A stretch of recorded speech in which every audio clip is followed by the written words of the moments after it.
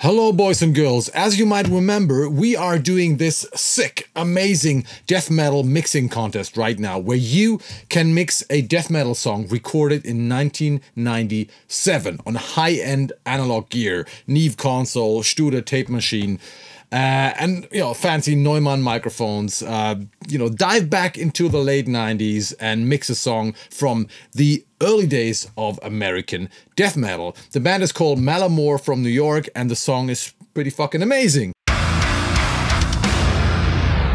And don't forget that you can win more than $70,000 of prizes, stuff like this Austrian audio microphone that I still have here because of my latest video, Audient interfaces, EVO audio monitors, and a lot of other really cool stuff if you join the mixing contest. But you know what? I also mixed that song. Of course I did. And today I want to show you my mix. I want to walk you through all the tracks. I'm 90% done with that mix, only the automation missing. Sounds pretty cool. I want to show you my approach, and maybe that's an inspiration for you because you can still join the contest. Let's get started. So here we are in Cubase, and I'm 90% done mixing the song. I'm happy with the overall sound. I'm also going into a mastering limiter. So what we are listening to is already limited. That means we have a competitive loudness. This is seriously loud. The only thing missing is the automation, especially on the toms, but also on the vocals and some vocal effects. I always add quite a lot of vocal effects on death metal productions just to make everything a little more interesting. In an arrangement like this, where you just have two guitars, a bass and drums, and there's nothing happening, you can add some spice by adding distortion or delays or reverb effects to the vocals. So that is missing right now. But I'm pretty happy with how it turned out. I'm pretty happy with the overall sound. What I was trying to do is to get a good blend between the 90s and today. So I wanted to keep as much of the vibe, of the spirit, the raw spirit of the original recording. I did not use any additional samples or anything else like from modern sample libraries. I wanted to keep as much of that spirit, but make it a little more in your face, a little more hi-fi sounding, make the guitar sound a little less scooped and a little less 90s than the original. Yeah, just find a good blend between the 90s and today. So let's have a listen.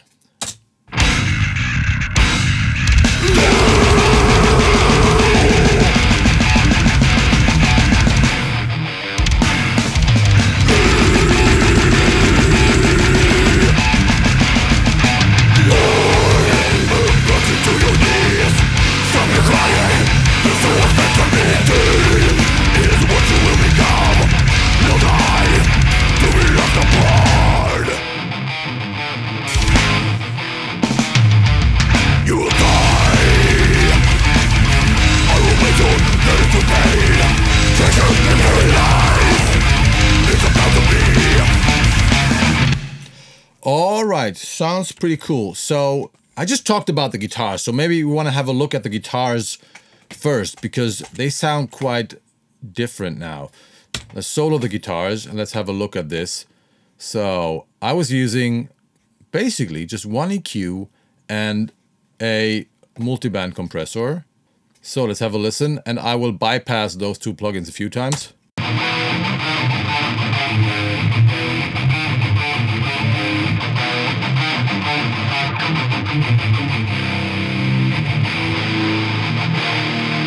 This is something that I do very, very often to distorted guitars. Not only if they are recorded in the 90s, I try to get rid of all the frequencies that mask the tonal information. So let's have a look at this EQ. So I'm trying to focus on the tonal information, to focus on the mids, and that's why I'm cutting out the low end here at 120 Hertz. That's why I'm cutting out the highs at 9K to get rid of all that up there. And I'm basically boosting here in the tonal area. This is around 1K. It's actually pretty high. I think there was a resonance. That's why I got rid of something around 2K. And this is untypical. Let's just bypass this one for a second and listen to the guitars again.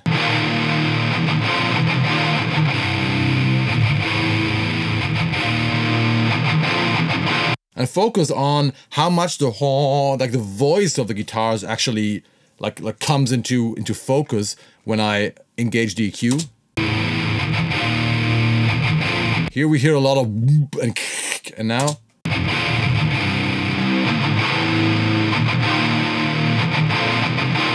And then I guess at some point I added this because I needed more bite in the mix.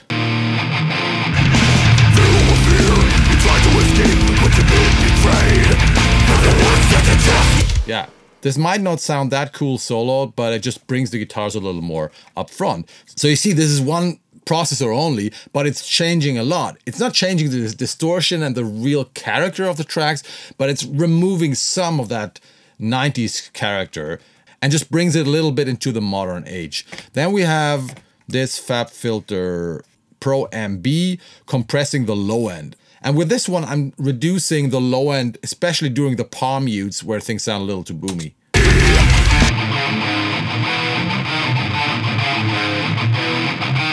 So you see in every palm mute, it's like, it's dipping the low end a little bit. By the way, if you want to learn more about both using a dynamic EQ or a multiband compressor or a normal EQ on guitars, have a look at my academy, KOHLE Audio Kult. I've got 2 courses exactly about that. So if you want to learn more about that, have a look below. There are a few links to my academy where you find those courses. Let's have a look at the bass.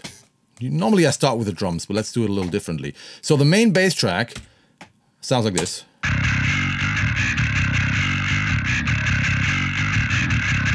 Three plugins. Let me bypass the plugins. So this is the original bass. So it sounds quite a bit more evil. Yeah, I decided to really make it as dangle and as evil as possible. So what I added was first plugin, CLA Bass. This is just a very cool plugin to pre-shape your bass before you go into a distortion plugin. And this time I'm only using the growl.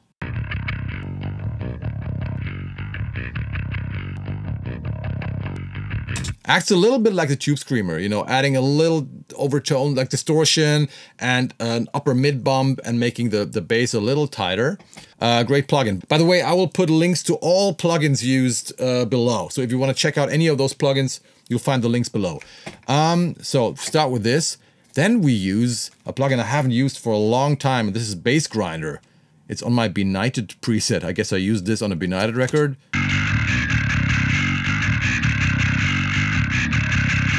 And together those two are making things sound really evil. Turn them on again. And finally I got an EQ to like dip the upper bass region a bit where it got a little too boomy. And at some point this sounded a little too thin for me. That's why I added a clean track for the low end. Then I filtered out everything below 177 Hz with a linear phase EQ. Let's listen to that first. Then added extreme compression. Korneff Audio Talkback limiter. Great limiter. By the way, if you are in my academy, we have a deal with Korneff. You get everything, I think, for 25% less. Get that limiter. It's great. There's a link below, both to the academy and to the limiter. So, compressing the shit out of this one, but I'm always trying to avoid any low-end distortion. This track should sound clean. And then I add Waves RBass. This is still the old version. Also a link below. This is a must-have plugin.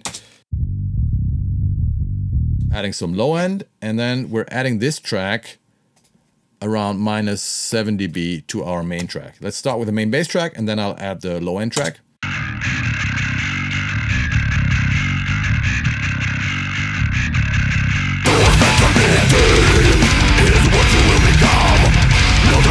And I really love how audible the bass is with that distortion in the mix without being annoying.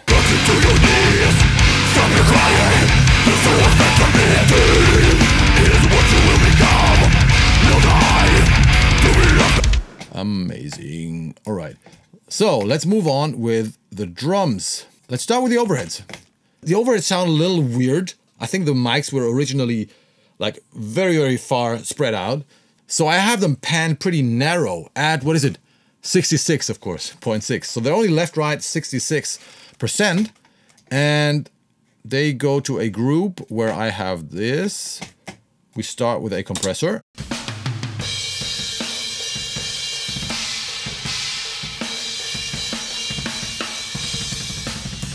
It sounds pretty compressed already. This is like a Fabfilter Pro-C in the bus setting, the SSL bus compressor setting. I do have a low cut on the side chain, and the idea is that the compressor is both reacting to kick and especially snare, but no, not overreacting to the snare, but also reacting to the cymbals. You see this?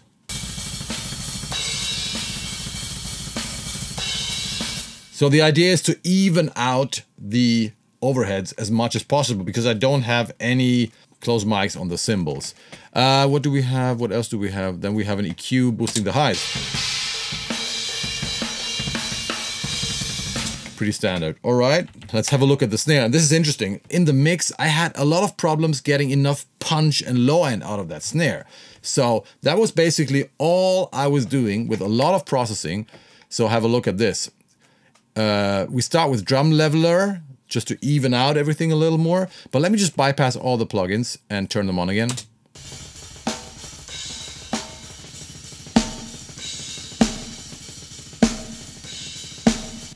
Boom, boom. So I was trying to turn it from gawk, gawk to boom, boom. Doesn't sound that cool solo, but it was much better in the mix. So let's have a look. We have one EQ here, boosting the main fundamental frequency, dipping something around here, and removing everything below 11K just to get rid of some of the bleed. After that, transient designer, boosting the attack a lot to get more punch. Another EQ,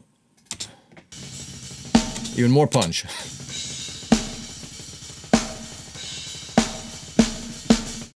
Like dipping some of the boxy frequencies around here.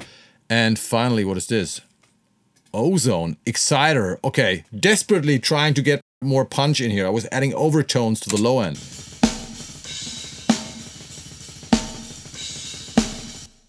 But this wasn't enough. So I decided to go one step further. And what I did was I added a sample, but just for the low end. And I was using one of the snare hits of the original snare performance. So I took one of the snares, I don't remember which one, you know, I took one of those snares here and just cut it out and put it here. And I was using Cubase inbuilt Groove Agent SE, which is a drum sample player. And I even cut out two different snares, like a one shot here. I ended up only using one of them because it was blending better with the original track. And you can already hear that I've cut all the highs. So this is only for the punch. Let's just solo the snare. And then we add the sample.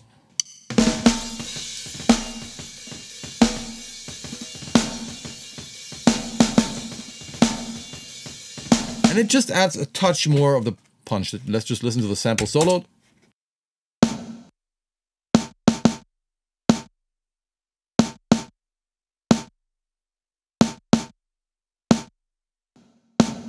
So it's basically just giving us that. Let's have a look at the processing snare drum sample. Oh, a lot going on. So we got a tube tech, pull tech, boosting all the lows basically. Boom. And then here, a low cut so it doesn't get too deep.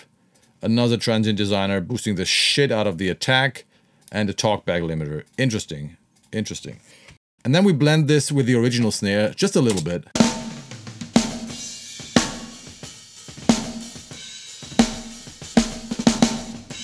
This is very subtle. Don't know if you even need this, but I guess it just gave us a little more punch down there. Let's move on with the kick drum. And the kick drum, that was interesting. I think they used two real kick drums in that mix. That means two microphones. And I started with the first, with Kick Mic 1. And it sounded great. Let me just turn off all the plugins. Sounded like this. Great raw signal. So what I did is this, 3 plugins. I started with, again, another tube tech, which is great for kick drums. Boosting and cutting the lows, the pull tech trick at 30 Hertz, then cutting out the upper bass region and boosting the shit out of the highs. And even here around 4K, around 5K, sounds fantastic. Let me bypass the plugin. Let's have a listen.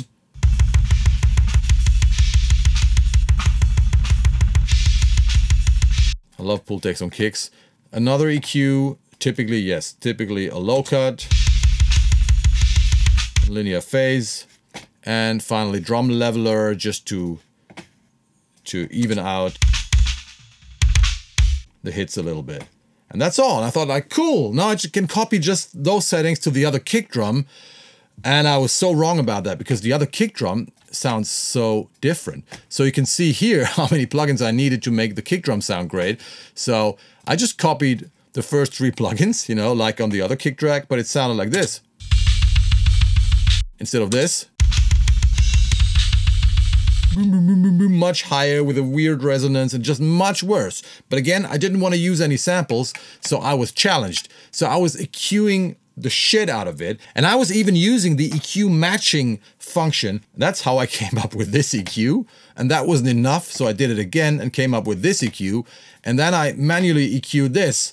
So, you know, so I was using the other kick drum as a reference, and yeah, and I let Fabfilter Pro-Q do the rest, and then I just fine-tuned it a little bit. And then I went into Transient Shaper. That is a transient designer of Softtube, which is like a little more versatile than the original SPL version. And I'm boosting the shit out of the attack here. So I ended up with the kicks sounding pretty much the same. Not the same, but close enough. Both kicks.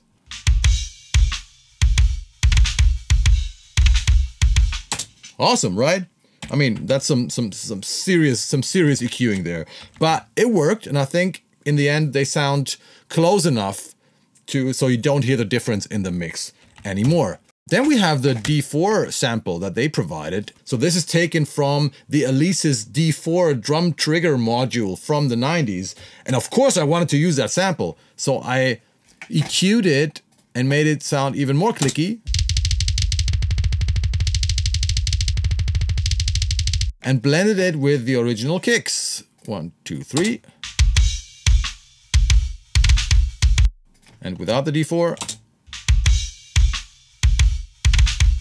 And with the D4. A little more clicky. So I'm using that sample and I'm using the snare sample taken from the tracks, but it's both very, very subtle. Any other tracks? Yeah, we got a hi-hat track, which was a little annoying. So I'm using Soothe on the hi-hat, and you know what? I think I'm gonna add a high cut.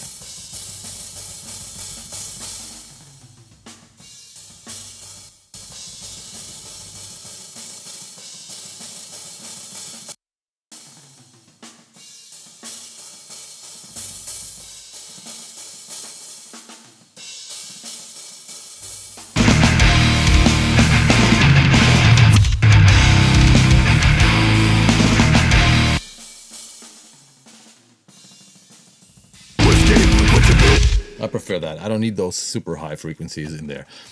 Final tracks are the room tracks. Let's have a look. They go to another group and up here. And so I did cut the low end on the room tracks. They have a nice low end. I like the kick there.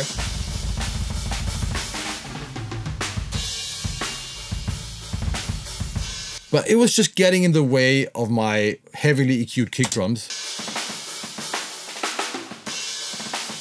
And it also triggered the compression a little better that you can see now. Another instant of the fantastic Korneff Talkback limiter.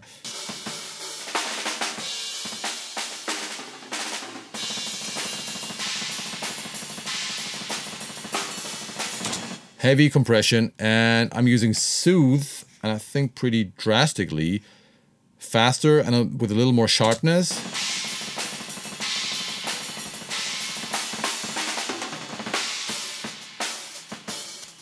Let's find a section with cymbals.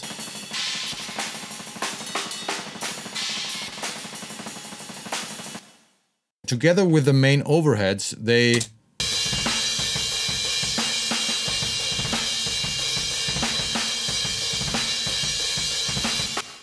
give us a pretty balanced cymbal mix. Then I added a reverb to snare, toms, and the room. And this reverb is also a typical 90s reverb. It's the Altiverb version of the stereo plate coming from the Lexicon 480.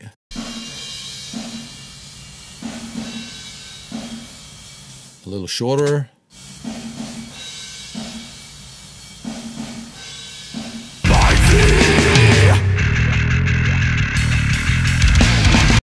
So let me turn the reverb on and off.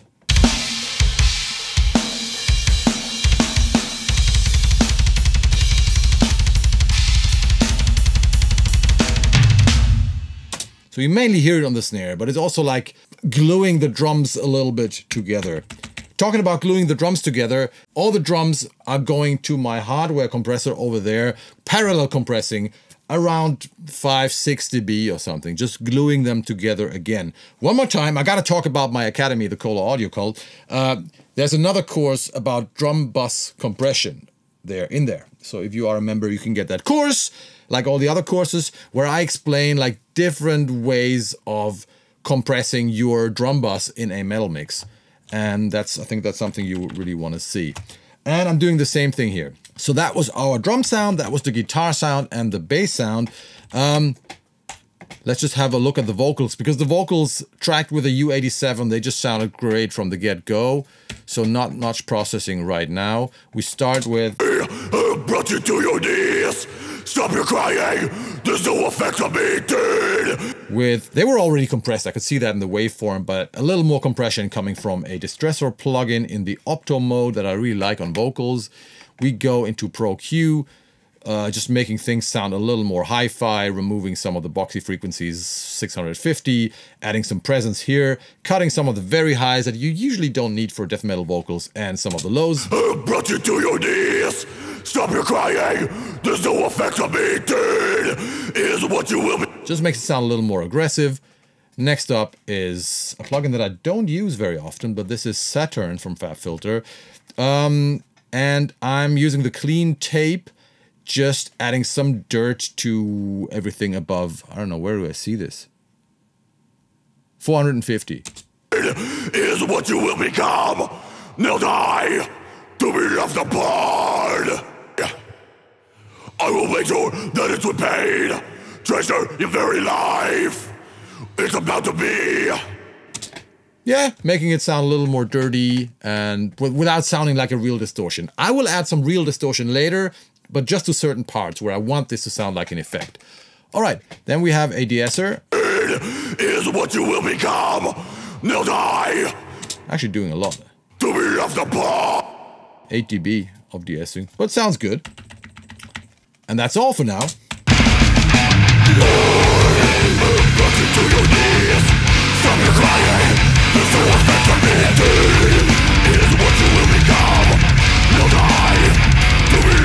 Maybe one more thing I can show you is that I use this second vocal track here, and I sent this one. Stop your crying! There's no effect on me! Into a bigger reverb. By the way, I'm using my TCM2000 hardware reverb. TCM2000, cool reverb. So it's going in there. I'm sending this into an effect track. Like I have a pre-fader send. It's pre-fader, so it always stays the same no matter how loud I make that track. And it's going into this channel where I have this lovely little plugin, the little micro shift from Sound Toys, which is just a fake stereo effect, like a chorus or something. And I usually high and low cut it a little bit, otherwise it sounds too chorusy. And so you can hear that this just adds a stereo wideness to the mono vocal track. I will make sure that it's repaid. Now listen with the other track. Treasure your very life. It just goes wider whenever the singer doubles the vocals. And the idea behind this is that usually if I track vocals, I also have one main voice, and then I always, when there's doubling, I try to have two tracks on the left and the right to create like a real double effect, left and right, real stereo effect. And this wasn't possible here, so I fake it, and it sounds pretty cool together.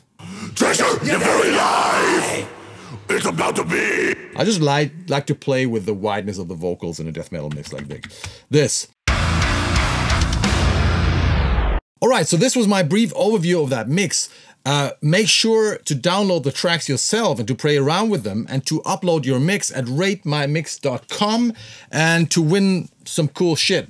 $70,000 worth prizes. It's amazing. Now I'm gonna do the automation, especially of the toms, maybe of the kick, and I'm gonna add some cool vocal effects, some vocal distortion, some delays, and some other stuff. But you know what? I'm gonna do that inside my academy. Yeah, I'm sorry. So if you want to learn more about recording, mixing, mastering metal music, all kinds of metal, not only death metal, but all kinds of metal, have a look below. There's a link to my academy where you can get tons and tons of different courses from me and from other people, where you can upload your mixes and get a feedback from professionals like me, and where you can get in touch with other people. It's a subscription-based thingy, but you can also buy every course separately if you want that. It's a great place. I would love to see you there. That's all for today. Don't forget to subscribe to this channel. Don't forget to download the tracks at Rate My Mix. Don't forget to join my academy, KOHLE Audio Cult. And don't forget, of course, to say hello to your grandma. I know she loves my videos. How often have I done that joke? I still like it. I still like it. And again, Germans don't have humor, so how should I know if that's actually funny? You tell me. That's all for today. Thanks for watching. Check out the links below. I love you all. See you in hell, motherfuckers. Bye-bye.